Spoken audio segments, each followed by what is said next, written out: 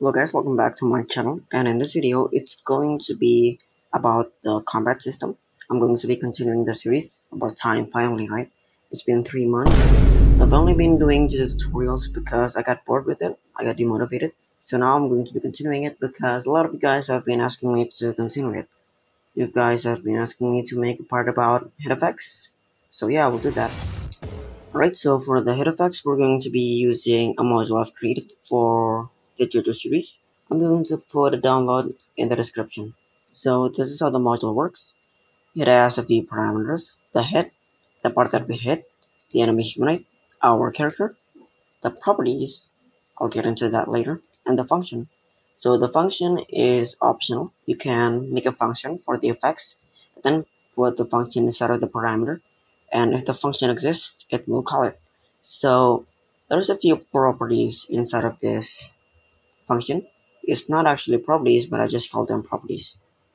So there's a few properties called stun duration, the damage, and the knockback. The knockback property is for the position, and as you can see right here, for my knockback, I didn't use body velocity. I used linear velocity because body velocity is not deprecated, so that's why I used linear velocity. It probably works better too. There's not really any specific way to add in new properties. You don't need to declare the properties here. You can just make a new index. You can just do something like this. You just make a property table, property, and just add whatever you want inside of here. It's not going to have an error or something like that.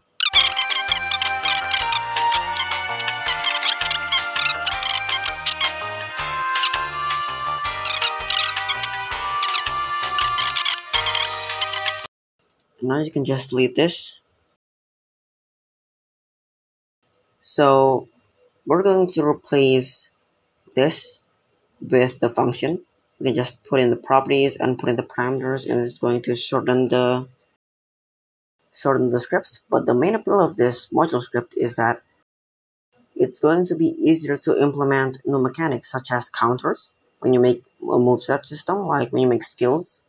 And instead of checking for if the enemy counters or not and copy pasting it in every single script, you can just connect them to one single module script, and you can change the module script whatever you want. Right, so I'm gonna cut all of this, and I'm going to be putting it inside of the hit module. It's easy when you want to add in new properties. You can just do something like this. If properties dot guard break equals, you don't need to do that, then this, and I can add in the combo attribute, and then I'm going to make a combo variable equals our character get attribute combo sh. It's not called sh, it's called stun handler. Enemy humanoid,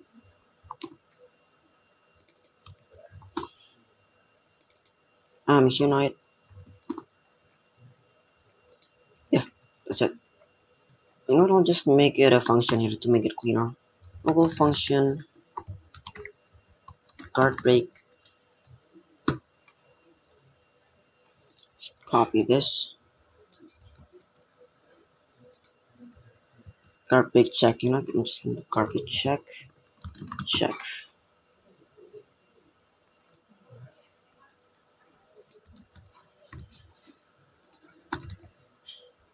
So it doesn't make the script messy. Then put in a few parameters like property, like a character,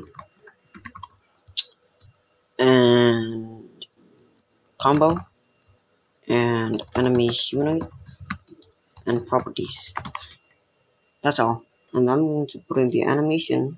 I'm going to put it in server storage, and then make a folder called animations. Actually, I just put this inside of replicated storage. Animation. Rename this to guard break.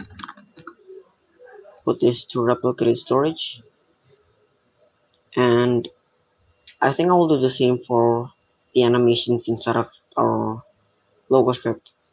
But I'll do that later. And the animation should be inside of game.replicated storage dot animations dot guardbig, and that should be it. Put in guardbig check, guardbig check, gb check. Put in the parameters e character, enemy humanoid parent, the combo, and what's that? Enemy humanoid, and the properties. Yeah, that's all. I'm not gonna just make the properties inside of here. I'll do the properties. I'll do the properties right here. Actually, no, right here. Well, properties. Our name is to hit properties. Hit properties dot damage equals 5. Hit properties dot stun duration equals 0.35. Okay. Hit module. Have I required the module? No, I haven't required the module. Local hit module. Require game but server storage. Server storage dot modules dot hit module. Bro, what is it called?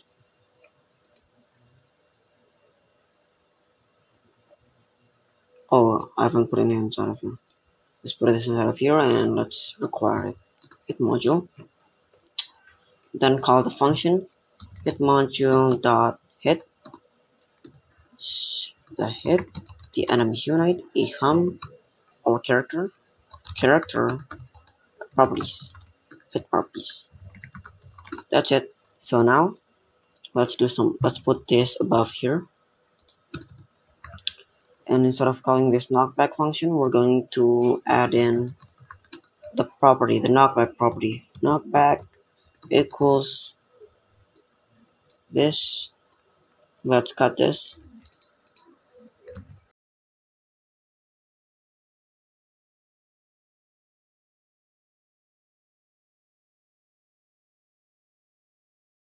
Let's also do this here.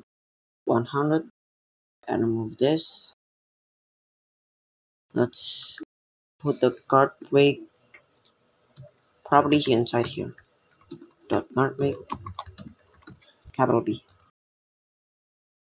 So when I touched an NPC, it's going to check if the combo is smaller than 5. If the combo is smaller than 5, it's going to add in the knockback property. To hit properties, it's going to add an index, and the value will be this. And if it's 5, then it's going to guard break, and it's going to knock back further away. Let's see if this works, and then we can do the particles.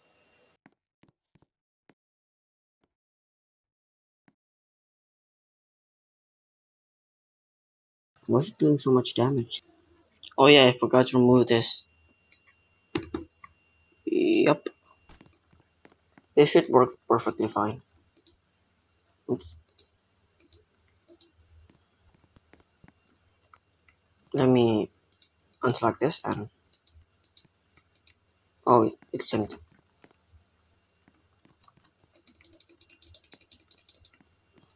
Yeah, it works. So now let's get into the effects. You can just make a function for the effects. Just do something like this, make a function, and then we put in the function inside. Oh yeah, let's also remove this, since we already did this one in here. And then we could put in the function in here. Hold on, let's make a particle real quick.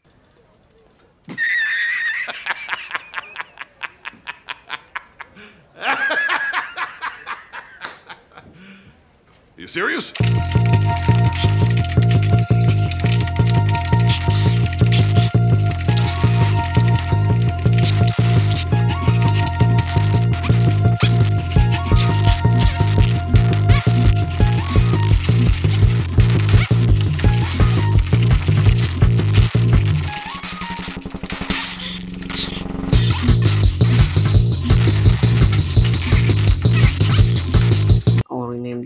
effect. Hit effects, and I'll put this inside of the script. Let's create the hit effects function real quick. Local hit effects, local function hit effects, the hit, and yeah, local attachment. A equals instance.new attachment, attachment, attachment, and a.parent equals hit, local particle, hit, local particle equals script dot hit effects clone particle dot parent equals 8, and then particle emit 1. I'm going to emit 1 particle, and b add item particle. No, let's remove the attachment so the particle also gets removed. I'll remove this in 0.5 seconds. Okay, let's just put this inside of here.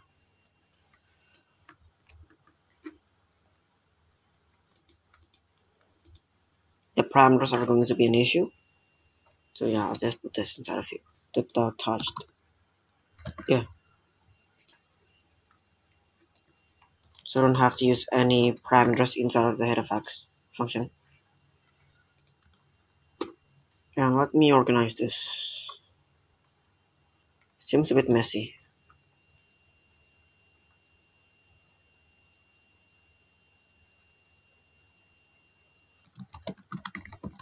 Combo speed, I don't know. Combo delay. Yeah, combo and the character. And the unit. Combo delay. Character, and it's combo. It's character, and it's unit. I'll just change it to 16. I'll also change my walk speed when I'm attacking. Unite. Walk speed, I'll change this to maybe 7. And then we'll change it back to 16 in this script. Where is it? Combo delay. Yeah.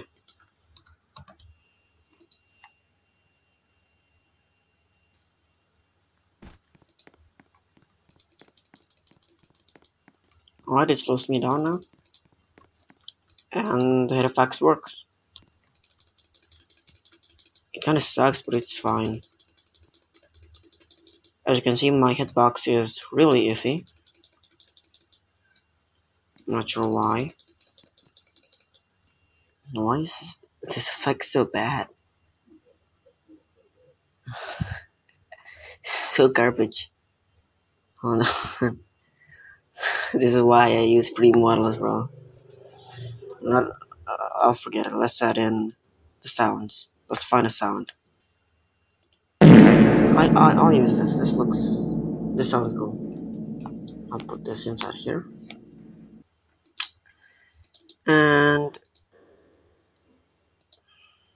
it's the same thing. Local SFX. Hold on. Yeah, let's put this here. Local SFX equals script dot sound special SFX clone. And let's parent it to the hit. And then let's play it. SFX play. Let's also remove this sound effects. Yeah.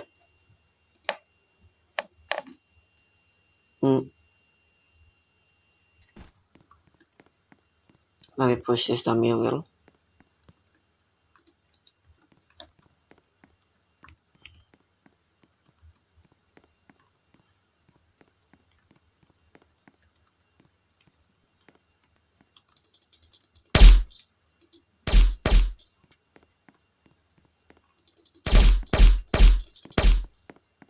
good.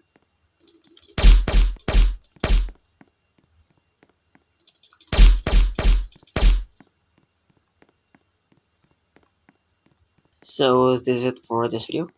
I'm sorry if it's quite slow.